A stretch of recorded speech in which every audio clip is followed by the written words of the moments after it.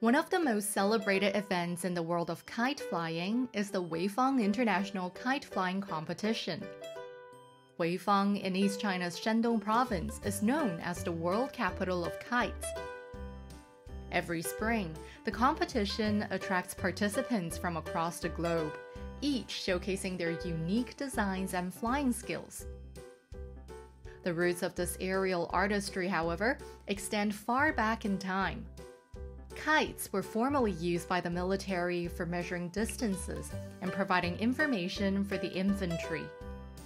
Today, the craft of kite making has evolved into an art form, with intricate designs and patterns reflecting centuries of tradition. Master Lyu Tiezhi has been making kites for over 3 decades. His craftsmanship has not only won accolades, but also taken him on a journey across continents. My first trip abroad was to Hawaii. I went there for a Chinese cultural festival, sharing my knowledge about this ancient craft. Through workshops and demonstrations, Master Lyu has introduced countless individuals to the art of kite making.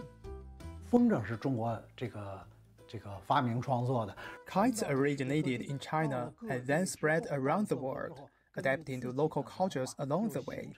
Through my travels abroad, I've come to realize the increasing responsibility associated with kite making, despite it being something of a fringe area of arts and crafts.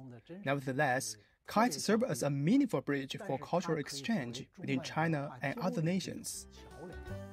As we see the colorful kites dancing in the springtime breeze, it's evident this age-old tradition is not just about flying pretty objects in the sky. It's about preserving cultural heritage, fostering unity, and spreading joy across borders.